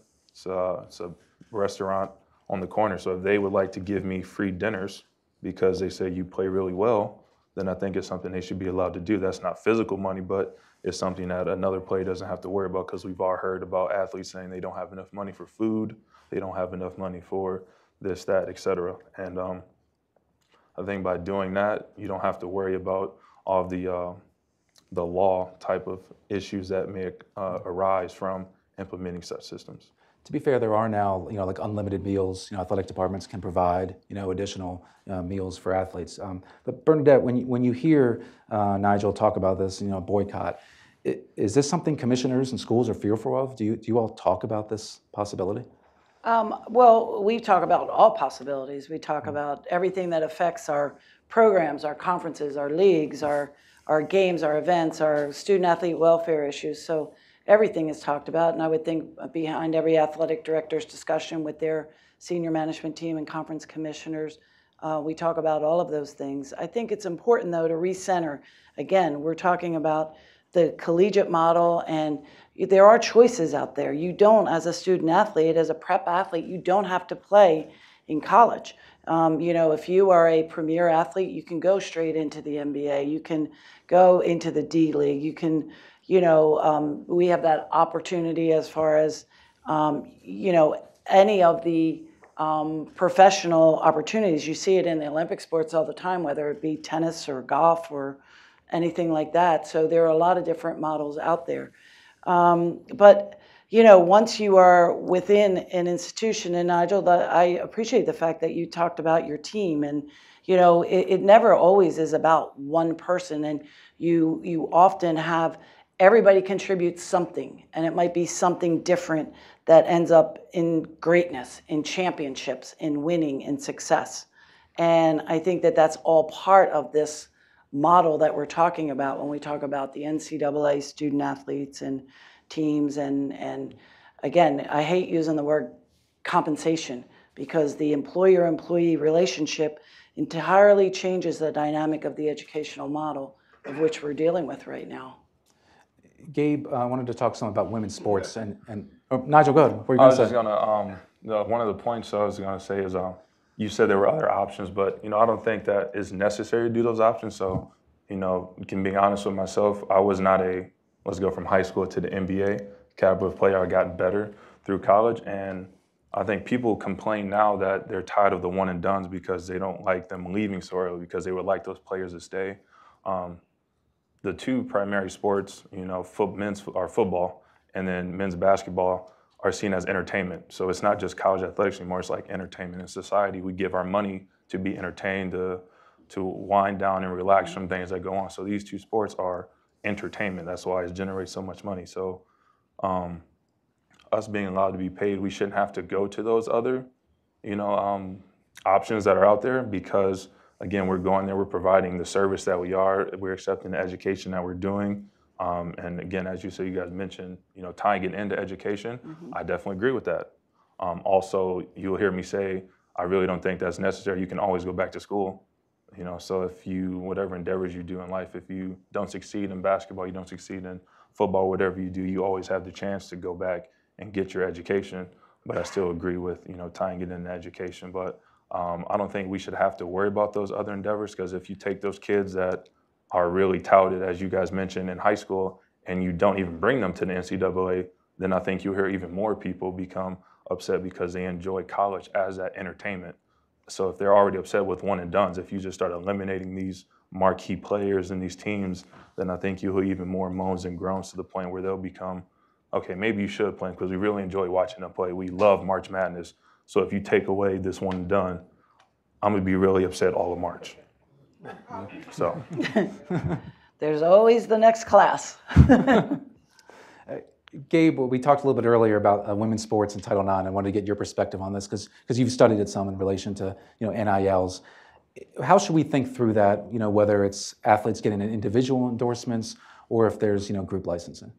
Well, I'd start by saying that this is a hard analysis because one thing we know about Title IX, at least when it was originally drafted, is they were certainly not thinking of this system at the time. And so we're trying to figure out how an old system would apply to a new type of model. But through the regulations and all the interpretations that have come since, I would find it difficult to believe that the Department of Education would say that Title IX applied to an individual deal that had no connection through the university. So if a student athlete were allowed to get an endorsement deal through Nike, that would fall under Title IX, just like we would say that outside employment wouldn't fall under Title IX. That if the person has or an athlete student has a job with some local company, that doesn't get factored into Title IX. I will obviously defer to the Department of Education giving guidance that may be a little inconsistent with that, but I think it's still an unsettled issue. It seems pretty clear if it's a group licensing deal that comes through the institution, through the university, then that would be covered by Title IX, and therefore we get into the financial prong of Title IX, and it'd have to be proportional to the percentage of student athletes participating, students participating, depending on their gender. So it could be one of the best things to happen to women's sports is considering that the men would have most of the value, not all the value. I'm sure there are plenty of female student athletes who would have value in their name, image, and likeness. But if it's the star quarterback or the star men's basketball player who's getting the $100,000 deal, as Andy said earlier, you either have to find another $100,000, not to give to one female student athlete, but to give, or roughly to the female sports, or you have to divide that in half. If there's only $100,000 to give, 50 goes to the man, and then 50 would go to the women, plus or minus what percentage of proportionality. But I don't think there's a clear answer as to what Title IX would give in any of these. And it may be that if we do fundamentally change the system, we need to fundamentally change the law to fit this, because as usual, the law is about 79 steps behind reality.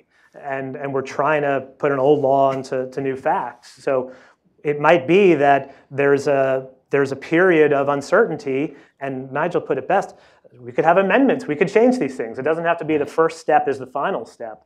But obviously Title IX is a consideration, but I don't think it's an obstacle, I think it's an opportunity. Bernadette, one thing I wonder is if women's athletes could get paid, outside endorsements, does that end up improving the profile of some women's sports? For instance, we mentioned Katie Ledecky. She recently turned pro, after 2 years on the Stanford swim team. She was an Olympic gold medalist, and she turned pro in order to make endorsements. Missy Franklin, an Olympic swimmer, ended up leaving early at Cal. I think Simone Biles, the Olympic gold medalist gymnast, wanted to go to UCLA, but didn't feel like she could afford it, and so she needed to get the endorsement money and turned pro right away. So could women's sports, could some of these non-revenue sports actually gain by having some of these high-profile Olympians stick around a little longer? Yeah, I think no doubt. I think certainly any high-profile athlete, you mentioned earlier about, the Dancing with the Stars, NCAA waiver, and, anything that brings more attention, more branding, more media opportunity is certainly beneficial and helpful. I think your answer on the Title IX is probably pretty accurate, that there's not a clear definition of whether or not Title IX would kick in. However, if it was clearly a third party, you probably might not have Title IX issues. However, if the infrastructure of the athletic department, the college, the university was built so that it was actually negotiating the group license, then I think you actually would have the obligation under Title IX. We showed a stat earlier on the screen in the beginning about that Black Americans feel that 89% of them believe college athletes should be paid for use of their name. It was 60% whites. The Black Congressional Caucus has called on the NCAA to change its operating model. Nigel, how does race shape this issue? I think I think race makes people uncomfortable, as it should, because it's something that needs to be addressed. And race impacts, if not all, almost all facets of the way we do life. And the NCAA is no different. You said 89% of blacks? 89% of blacks say they should be paid.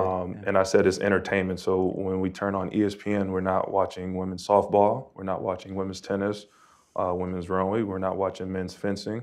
When we turn those things on to have ourselves entertained after, a night at work, we're turning on men's basketball games or we're turning on football. And the majority of those players in those sports are black. And I think that, I see how the race comes into play by the NCAA not allowing those to be compensated. Is almost, you can see it as we just don't want blacks to make money, which would have black families make money as you share the money you generate off your name, image, and likeness with your family. And then that helps the economic inequalities of race in this country as well. So I see how that can correlate with one another. And I think, again, yes, that is something that needs to be addressed, because as we entertain ourselves with college sports, we are watching the majority of black people playing these sports on television. So that's why you see the number of 89%, and we know America isn't. We're not all locked arms kumbaya yet. We know there's still racism and everything that impacts us. And I think you see that number in the disparity of 60% white versus almost 90% blacks. To Bernadette's point, you are getting access to education. That you have the opportunity to get a degree. I mean, how much do you value that? I mean, isn't that a significant value? It is, but I don't think we should be limited to that. I mean, why limit ourselves? That's something that, again, the American dream, to go forth and take everything you can. I mean, that's kind of how America was created. So I don't see why we should stop with just education. We do value it. I graduated with Wisconsin, finance degree. So education is something that I value, and I think it's something that we should all value, but that we shouldn't limit ourselves to that. I mean, if that's the case, I double and triple the money I was given by my college scholarship to Madison for my 4 years. So should I just make that back at the back end? Should we just keep a tally then and say, well, if you don't cancel out, then just take your scholarship and be happy you made more? Or for those athletes that generated revenue exceeding that scholarship, do we then pay them off on the back end and say, well, thank you very much, you generated money? Because for me, I went to college and I met numerous kids who said, hey, I only came here because of you guys. So that's money coming into the university, that's money coming in to that city, that community, that state, just because I was there playing basketball. So just multiply that by all the other kids and the money you get, you'll see that we're helping generate and create more money than just what my scholarship is worth. There's also a question about what is the actual educational opportunity that student athletes are getting, particularly in men's basketball and football, where we know the time demands. We know they're spending 40 plus hours per week in season, out of season, that we're counting. And there's plenty of academic scandals that we talk about. And so when there's a discussion about, well, what do the student athletes get in return for playing? They get a meaningful education. They say, well, maybe not every instance they have. So what we will make sure is that they do get a meaningful education, full stop. How is that not implicit? I mean, how is that not what they should have been getting all along, is a meaningful education? And then the question is, what can they get on top of that? But if they're not even getting a meaningful education, then what are we even talking about? Because then you can't say it's all about education, it's all about education. We know it's not. No. We know it's not. And we know that student athletes can miss classes for competitions, but not vice versa. And we know that if you look at the Northwestern situation, Ken Coulter. I have when you finish, I'm sorry for interrupting. No, go ahead. Yeah, so just like, it's not about education. That's what they say. So that way they don't have to pay us the same way the term student athlete was created, to avoid workers' compensation clauses. So we're not student athletes, is what I say, athletic students. So I went to 2 Final Fours, and I think we left Monday to play a game Saturday, which means I missed a whole week of school. Which is okay, that's perfectly fine. But I had to write a letter and call the NCAA because I skipped class to do community service. That's illegal. Did you know that? I didn't know that. I did. I oversee our compliance office. Yeah. So I just think that shows right there, like, I leave to go generate money for the NCAA in my school, and that's fine. I missed a whole week of classes. But I missed 1 class in a summer class. I had an A in the class, just for the record, to go do community service, and that's a NCAA violation, which I was ineligible until I appealed, and did everything I needed to do. So again, the NCAA isn't about education at all. It's just something they have to harp on as long as they can until the system just breaks down, and then you have to allow players to be compensated. But Bernadette, I mean, that is a real issue, right? I mean, the amount of time demands, the travel that these players have. I mean, there's studies showing some football, men's basketball players, when they're surveyed, say they're spending 40 to 50 hours a week, depending on what survey you look at, on their sport, whether it's training or travel and competition and meetings.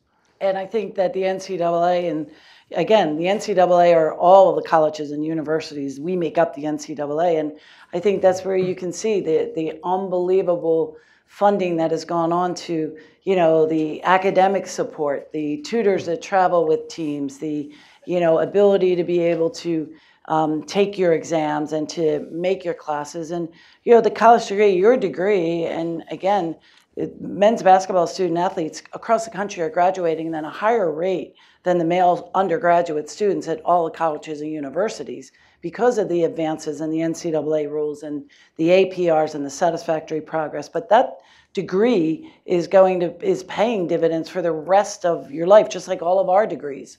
I mean, you look at it hanging on your wall, and it's something that's going to pay dividends for the rest of your life. But there's no getting around. And it's funny, you actually talk about the sport of football. Football student athletes probably miss the least amount of class time because of the way the football schedule, falls out. Basketball, both men's and women's, sports like golf miss a lot of classes. But I think that the academic and academic support systems are really trying to do yeoman's work and able to provide all of these support services. So that, in fact, the student athletes do graduate. I mean, the NCAA does not take graduation, and nor do the coaches and all of the folks that are working in intercollegiate athletics. I mean, getting a degree and earning a degree is as important as the national championship. I think that, sorry to interrupt you, I think that's just something you're supposed to do. Like if I want you to come to my school, I want you to play this sport, I want you to do well at this sport, I want you to win me championships, you should make it easier for me to be able to do the school along with the sport. So I don't think that's something that the NCAA should be applauded for. I think it's just something that it's a business decision that makes sense. How can I make you playing your sport easier on you? I can give you a tutor, I can send a tutor with you, I can let you register for classes first so that way you get them because you need X number of credits in order to stay on course so you're not ineligible. You need whatever credits towards your major so that way you stay on track, you're not ineligible. So that stuff is just what they do to ensure their business thing. So I just think that further helps the cause for like why it's a business and why we should be compensated or allowed to be compensated for the efforts that we do. Okay, we're running low on our time, and I want to open up the floor to some questions for Q&A. If you've got a question, please raise your hand, and we'll bring a microphone around, and please identify yourself. In the back right there, Risa. Davis Whitfield, this is for Nigel. What about an option? What if you were given an option to be able to sell your name, image, and likeness to provide your monetary supplementation for paying for school, paying for student services, paying for hospitalization or health care, et cetera, or you take the guaranteed money, so to speak, of a scholarship? What if you were given a choice? Would that satisfy the issue? No, because I think it still plays in the part where we don't give choices in other aspects of life. Again, in our economy with capitalism and the way we do, we don't do that to any other facets. We know that NCAA is a business. I'm an employee or was an employee for that business, so we don't give people that option. We don't tell them, well, do you want this package of payment or do you want that package of payment? Just be happy whichever one you get. You take this based on performance, you get increases in this based on the accolades you have, you get increases, you get recommendations. You can change jobs and start working right away. You can make money doing other things outside of your job. So I don't think that that's something that should be offered. You shouldn't give me an ultimatum, either take this or take that. Not saying you were, but I shouldn't get a choice. I shouldn't have to choose which one. The scholarship should be offered. And then on top of that, I should be able to receive whatever comes along with that. So I'm the 12th man on the bench and I don't get much, then I'm still happy I'm here. I got an education, I'm doing all this. If I'm the star on the team, I'm still getting my education. I graduated and I'm getting all of this for my hard work. So I just think it's something that should be allowed. We revere hard work in America. We always say, if you work harder, you get more. So if I'm working harder and I'm better than you, at this sport or whatever, then we should be, compensated for that. Any other questions? Right here in the front. Hi, Jeff Pridham with the Interactivity Foundation. I just wonder how much of this whole issue, this problem, relates to a fundamental unwillingness to recognize this is a market and we live in a market economy. And so all the little jumps and hurdles seem to be like trying to make water not flow downhill. If we live in a capitalist society and people have economic value, why not let them make that value? We do that with coaches. Coaches are, the market for them is quite good. So I don't see the argument for trying to uphold a system that's fundamentally against our society's values. Bernadette, do you have any thoughts on that? Not really. I think that, in all honesty, you do go with the market forces. You go with the market forces, and again, in the earlier panel, somebody asked about the question of a full scholarship. Well, you don't have to give the basketball player a full scholarship, but yet every coach that's recruiting every student athlete at the Division I level believes that they are worth a full scholarship, and that's part of their value that they're going to bring. And that student athlete is going to get value by the institution that they chose to attend. There's a symbiotic relationship between, but everybody's getting value. Great student athletes are coming into a program is funded well and has nationally ranked schedule and has a tradition of winning, and you put those forces together and then this legacy of winning and tradition continues. So, I think, that the market forces are going. I think even a lot of the changes in the NCAA are because of the market forces. The additional cost of attendance, the additional meal plans that were mentioned, the additional enhanced travel, the ability for student athletes to work. These are all as a result of needs that have been defined and changes that have been made. There's also, speaking on behalf of the arguments the NCAA has often made in litigation and just more generally, going back to what I said earlier, that sports are different, that the rules that apply in other industries can't apply in sports because sports need special treatment to exist. And what does that typically mean? One, that means they're needed for competitive balance to make sure not all the best players go to the best teams or best schools. We've already talked about how that argument has been de-emphasized in college sports and there's inherent competitive imbalance. So what we're really left with in college sports is this idea of amateurism, that these rules are necessary to protect amateurism. What does amateurism mean? Well, amateurism is their definition of their product, and it differentiates it from pro sports. And the way that the NCAA has defined amateurism means that they are not compensated for their athletic ability, other than the ways that they are compensated for their athletic ability, including their scholarship, and then the other exceptions we make, but we draw a line. And that line has shifted over time, as Jon pointed out in his piece, to the point where the Seventh Circuit has said recently, yes, student athletes are paid through their scholarship, but we don't consider that pay, because if we considered it pay, then they would be paid, but they're not paid. Because if they were paid, they wouldn't be amateurs, and they are amateurs. And the Ninth Circuit has recognized that recently, too, that even paying them a penny above their cost of attendance, anything untethered to their educational expenses, is a quantum leap from what we have now. It would destroy the difference between college sports and pro sports. And so that's why you can't let the market work, because if the market works, it will destroy the product, and then it will also destroy Nigel and every other student to come after him's incentive or ability to focus on education, because they'll just, I guess, be rolling around in their bed of money, and then they won't be able to open up their that big bed, right? That's what it is. A big twin-sized bed in college. We have time. Another question there in the back. I have so many comments, but I'm going to be really quick. Yeah, be brief, Nigel, please. I commend you. I've organized 7 different athletes. You are special, and I've been around. My mother tells me that too. Special. Thank And I am a mother, Appreciate right? Okay, I teach entrepreneurship at GW, and my student athletes struggle with even launching a business because of the NCAA restrictions, although they say it's just a form. It's not just a form, and they can't even launch a business that has nothing to do with their performance on the field. Esports is coming. These athletes are paid. Nothing's been discussed about that. The NCAA is a business. You've mentioned it maybe 52 times. So why do they have unrelated business income? Why don't they have unrelated business income tax on the money they're earning as a business? And the last thing I can say about gambling is the NFL owners want to own the official stats. There's no reason why the players can't own their official stats and make money off of their stats with other gambling entities. And before I leave, Burnett, I can't say enough that as a teacher of 30 years, a tutor does not replace me.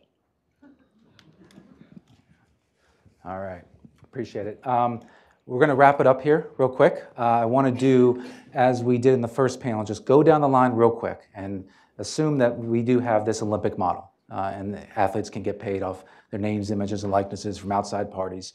Who is the biggest winner and who is the biggest loser? Let's start with you, Gabe. I think the biggest winner are the athletes, the students who will be able to make money off of their name, image, and likeness like every other student on campus. I don't think there's a big loser. I think in the end, the NCAA wins as well because I think this better protects them against future litigation. So I think everyone wins. Nigel? Yeah, I agree. Everyone wins. Everyone generates more revenue, more incomes coming in, more people share a pie. The NCAA's issue is they just want a 9-inch diameter round pie instead of a 97 8-inch round pie and take a smaller slice of it, which is still a pretty big piece. Bernadette? Yeah, I would say that if the due diligence is done, I think it has to be a decision that everybody wins. I think we all know it's important to leave the negotiating table where everyone wins. And so student athletes, institutions, the NCAA, everyone has to win. Great. Well, this was an incredible discussion. Please give a round of applause. Really appreciate this panel. Thank you very much. To wrap up a couple things, first, thank you again to Marilyn and Michael Glosserman for helping make this conversation possible. Thank you. Thank you to our Aspen team, all our Aspen team that's here and assisting Tom Ferry, who's the vision behind Future of Sports. Marty Fox. Marty is raise your hand, Marty, a new colleague of ours, and he did live tweeting today and helped with a lot of logistics. Andre Fowden was telling me when to wrap up with time. And also Emily Armstrong and Risa Sard in the back help with Q&A. So really appreciate it. One more thing, just be looking for in your inbox that we will be getting you a survey, and please fill it out and have additional thoughts about this topic. You can learn more about us. You see on the screen, sportsandsociety.org. You can see the replay of this at as.pn/college sports future. Thank you all very much. Really appreciate you all being here. Thank you. Nice job. Thank you very much. Nice job. Thank you for